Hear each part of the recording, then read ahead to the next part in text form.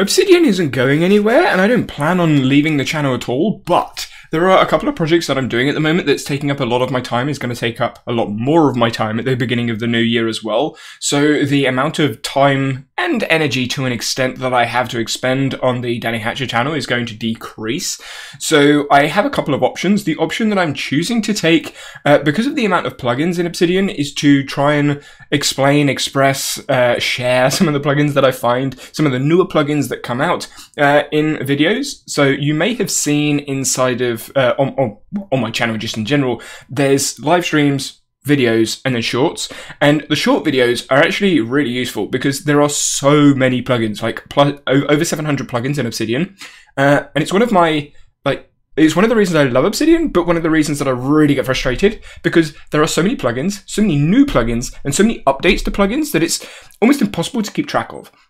Yes, I'm subscribed to Eleanor's newsletter, so I get updates there, but she can't cover all of the updates, which is why she's got links to other sources that have other updates, such as the updates channel inside of the Discord, and there is also a website for the plugin stats, so whenever there's a new plugin, it's surfaced. Whenever there's an update to a plugin, it's surfaced. There's a lot of those that happen.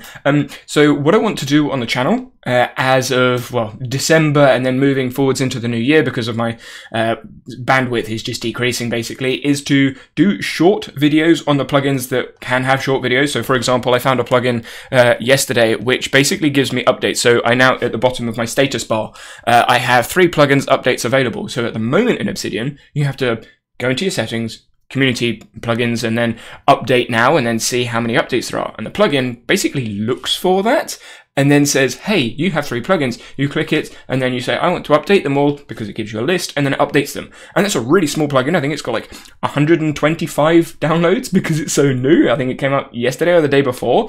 But those sorts of things are just hidden away inside of the Obsidian sort of bubble of conversation. So the plan is to do shorter videos on those types of plugins, the shorter plugins that do really small things like the recent files. In Chris's recent Vault Tour, he uses recent files, but I can't do I could do a 10-minute video on recent files, but it'd be pretty pointless because it just shows the recent files. So it takes like 20 seconds for a setup, and that's it.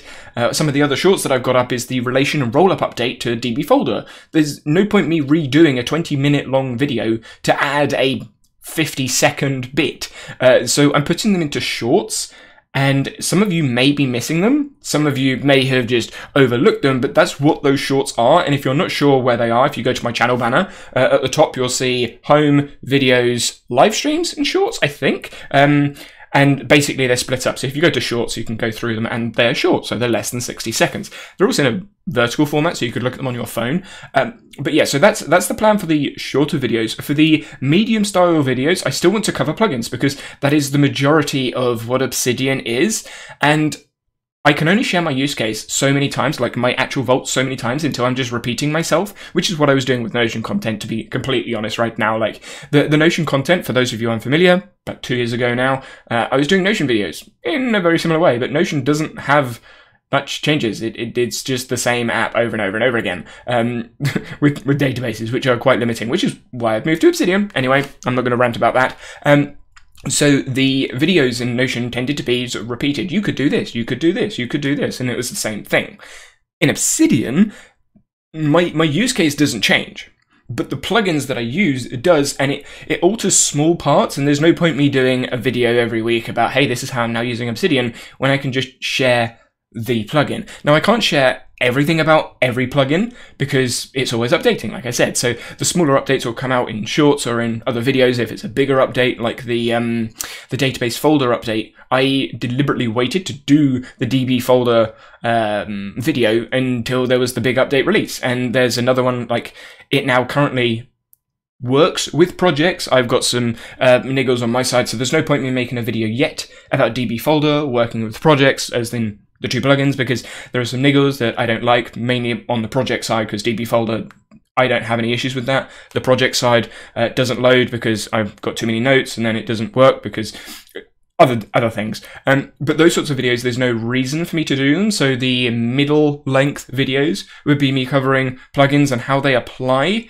to my use case, to my work. And then on top of that, there are other tools that I use, such as Zotero, such as Morgan. And when there are updates to those tools, I also want to share those. And for those familiar with the channel, you'll know that I do a lot of research. I do a lot of personal research in my own time, and I did have those videos on this channel.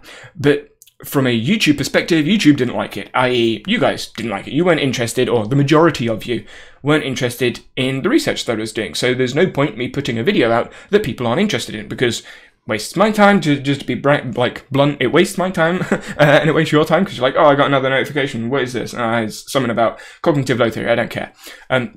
So what I'm doing is not doing those videos, basically. So there will be more videos of Obsidian on this channel, hint, hint, and then the research is going to be elsewhere. That's one of the projects that's planned for 2022. Those that are patrons will know about this, because I've spoken about this on Patreon. And for those that aren't patrons, basically every day I do a video journal, just like this, as I'm doing now. Like, this is my video journal for today. I just happen to be posting it on my main channel instead of the Danny Talks channel as an unlisted video that goes onto Patreon. Insider information. So for those that are patrons will know that I have a couple of projects going on, and they'll know more about those projects. And I'm going to leave it over there. I'm going to keep that conversation happening over there, because, yeah, privacy, well, not privacy, just my own personal preference. I prefer to keep it over there than here, because I talk about everything in my journal. So feel free if you want to have a look. If not, don't bother. This is where I'm rambling, and I end up just brainstorming lots of different ideas. But with the research isn't related to Obsidian, but it's related to elements of use case in Obsidian, which is where I thought the use was. Now, I don't see the use directly with users that don't understand the research I'm talking about. For example, if I talk about the extended brain, well, not the extended brain, but the extended cognition hypothesis, which is essentially extended brain, or building a second brain, if you follow that ideology, that philosophy, that hypothesis, is heavy in research. And there's loads of research around it about cognition, about the 4 E's, extended, embodied, enacted, and embedded. And that sort of research is what I look at, and it would take like a video essay to explain how that applies to using Obsidian. And that's the plan for the other channel, with, like I say, more details on Patreon. So this channel is going to be Obsidian. There's going to be shorter videos, longer videos, and what I want to try and do is make it not necessarily a community channel, but get other people involved. So there are other YouTube channels out there that do a lot of great work. Ryan Jenks, obviously, I've spoken to recently. Sergio, I've been speaking to, and he's got a good channel. Nicole, as well, as another one. And there are loads of other channels out there.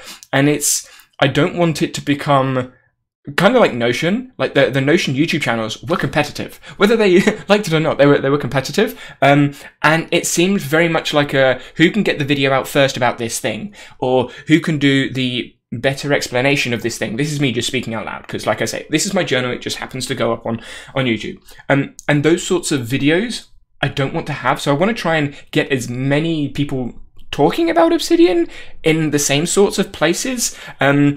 So what I'd love is for you to share YouTube channels in the comment section, so I can link them at the bottom of the videos in the description. So I've got a couple of channels in mind that I watch, but if there are any other channels that you watch that do Obsidian, not necessarily all Obsidian focused, but talk about Obsidian and try and get them in one place, that would help me out, because I know, for example, some people in the Obsidian community don't watch YouTube anywhere near as much as I do, or anywhere near as much as probably us as we do. So finding the channels that talk about Obsidian can be difficult. And I know there's the Community Hub that talk about videos, but not everyone knows about the Community Hub or where to find those videos. So what I have in my head is a list of the main Obsidian channels in my description. I can put it as a default, and then potentially, I'm just putting this out there, other creators could do a similar sort of thing. So if someone doesn't have the answer of the video in Obsidian on whatever channel they've gone to, whether it's my channel, whether it's Sergio's, whether it's Brian's or Nicole's or whoever's, they can then have a look at the description and see, here are loads of other Obsidian creators, because there are lots of Obsidian videos out there, lots of Obsidian creators out there, but they're sort of hidden. Like, there are a couple that I watch that have like 100, maybe 200 subscribers with like 50 views a video. yeah, the video content could be improved and it could be pushed by YouTube more, but it still does the job of helping. And that's what I want to try and do with this channel as well as everything else in general. It's just like help people understand Obsidian.